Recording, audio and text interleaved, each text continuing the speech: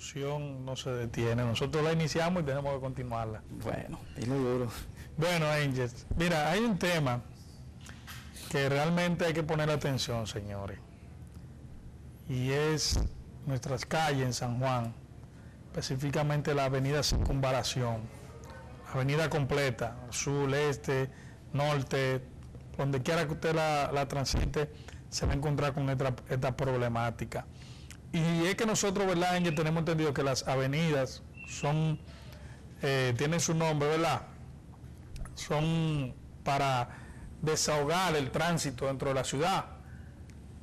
Las avenidas son para tú tener mayor velocidad, tú transitar por aquí. El flujo de exactamente, tú botar el centro de la ciudad si te entras a darte de un punto a otro. Y son, como dicen la gente, para correr. Yo no lo voy a decir, pero bueno, hay muchos que lo usan para eso. Vía de acceso rápido. Exacto, en otros países. Pero la verdad lo que allí se está viviendo, mi hermano Ángel, esto es caótico. Oye, esto no hay dónde ponerlo, señores. Y no me van a decir a mí que las autoridades de este pueblo no pasan por ahí. Ellos pasan. Entonces, no es posible, señores, que esto esté así. Usted puede, mira eso, tú puedes presentarte un plan emergente de bacheo, ¿verdad? En conjunto con el gobierno, la alcaldía, pero eso tiene que existir una iniciativa de los funcionarios que están allí y acercarse al ministro de Obras Públicas, al presidente, y presentarle esto, porque dejan todo para diciembre. Ahorita ya en diciembre con un plan de que Navidad, que sé yo qué, como que nada más sí, como que nosotros nada más tenemos derecho a estar tranquilos, a sentirnos bien en la Navidad, en diciembre, y el año entero. Mira esto, es un peligro. El motor que cae ahí, ¿a dónde va a dar? A Hong Kong. Adiós. Oye, en Hong Kong cae. Mira, mi hermano, la verdad es que esto es un mal que está en todo San Juan de la Maguana. No solamente son las calles ni las avenidas, los badenes, como tú ves, los registros sanitarios ahí están sin tapa, poniendo en peligro la vida de todo el transeúnte que transita por allá, por esas avenidas, por las calles. Pero tú has tocado algo importante, y es que quizás nuestras autoridades se tornan indiferentes a esto porque andan en jipetas confortables que pasan por ahí y no sienten esos hoyos. Jipetas que bueno, tienen su material duradero, no como los motoconchistas que pasan por ahí y ya el aro se le tuerce, tiene que cambiar un aro. Los aros de la jipeta ni siquiera sienten eso. En el caso de él, ya los choferes saben que eso está mal y cogen por ahí.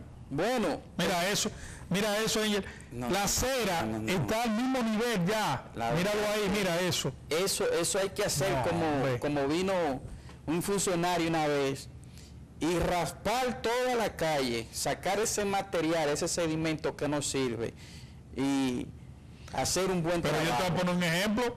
Esa avenida Circunvalación fue construida en el gobierno de Joaquín Balaguer, y cuando decidieron trabajarla, cuando estaba el actual senador Ministro Felipe Bautista, estaba en la oficina supervisora de obras del Estado, se hizo un trabajo, que inició ese trabajo ahí, asfaltó la avenida Circunvalación y ya mira cómo está en menos de cuántos años, menos de 6, 5 años. O sea, tiene que haber responsabilidad en los trabajos que se hacen, porque están haciendo un trabajo de mala calidad, porque ya mira cómo está. Es que ahí cuando la construyó el doctor Joaquín Balaguer en el 96, 95, 96, duró hasta el 2010 cuando Felipe Bautista inició a trabajar. Y ya mira el tiempo, en 4 o 5 años, mira cómo está. Que ahora, en la situación que están ahora nuestras avenidas, están más deplorables que en aquella ocasión cuando decidieron. Exactamente. Lo que pasa es que el material con que se trabajó en aquella ocasión, que estaba aspirando nuestro senador, fue algo que no garantizaba la durabilidad de esto. Es increíble, mi hermano. Recuerdo que era un proceso que ni siquiera se hubiese visto aquí en San Juan. Ese material, que no recuerdo su nombre ahora, que le tiraban como un cemento blanco. La verdad es que no garantizó, y ahí está la muestra. A pocos años ya, ahí está la avenida desbaratada, ustedes ven las condiciones. Nosotros Eso es completa, la avenida completa, mi hermano. No es que tú a todos los lados. Óyeme, y según las informaciones que yo tengo, que se está esperando que se termine el proyecto La Mesopotamia para empalmar la avenida Circunvalación completa, pero en lo que llega a eso, señores.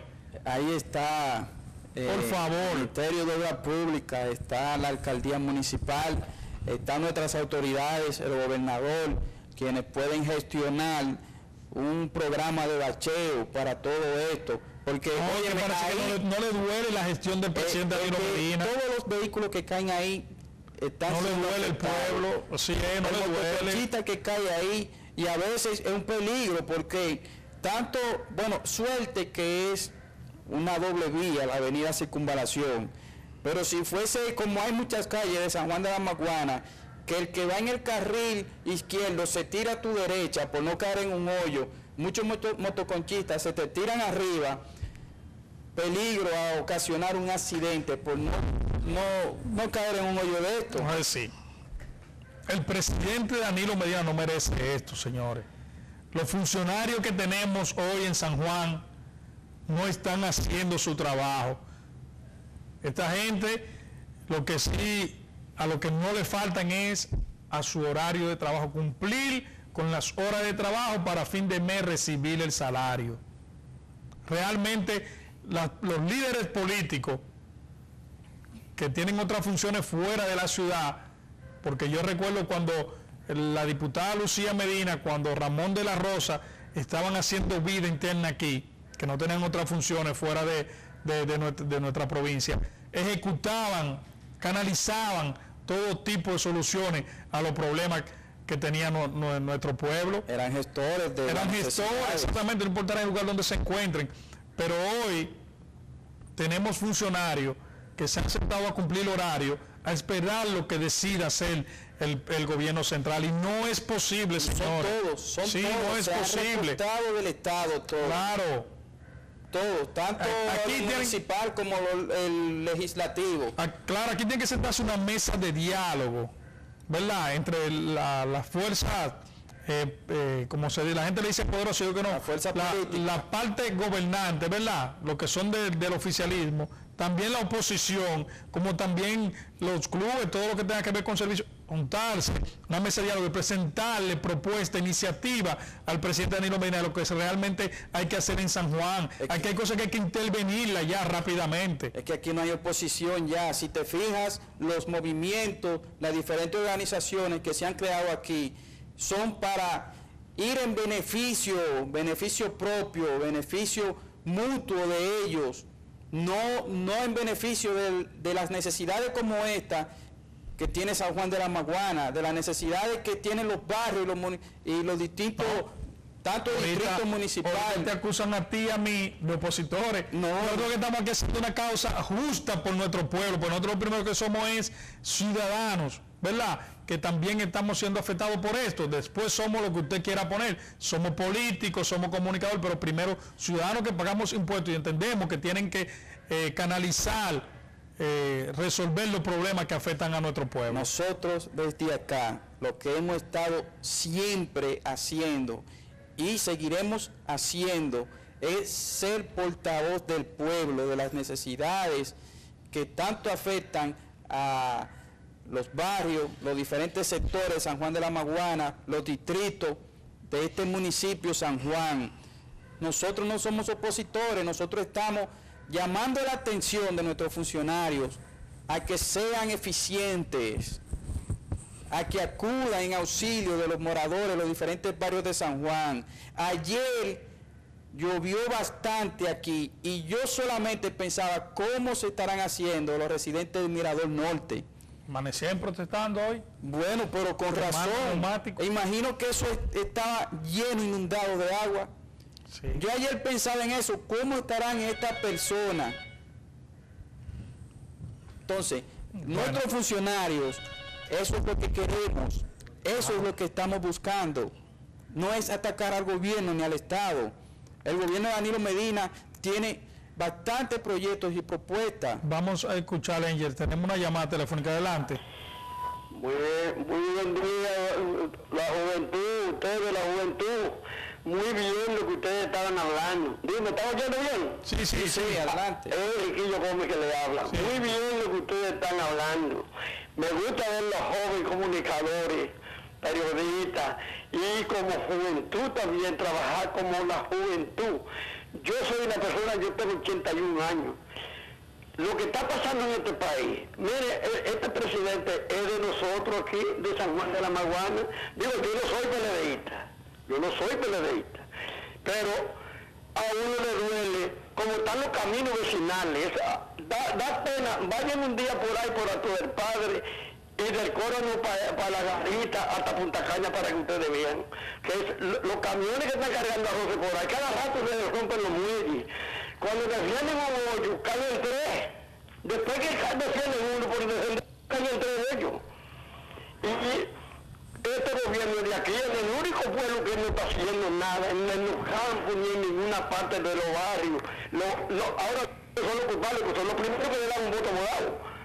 Pero ya yo creo que ahora no se lo van a dar morado, porque el que vota morado ahora es criminal de su país. Bueno, pues gracias entonces. Nosotros vamos a hacer ese trabajo.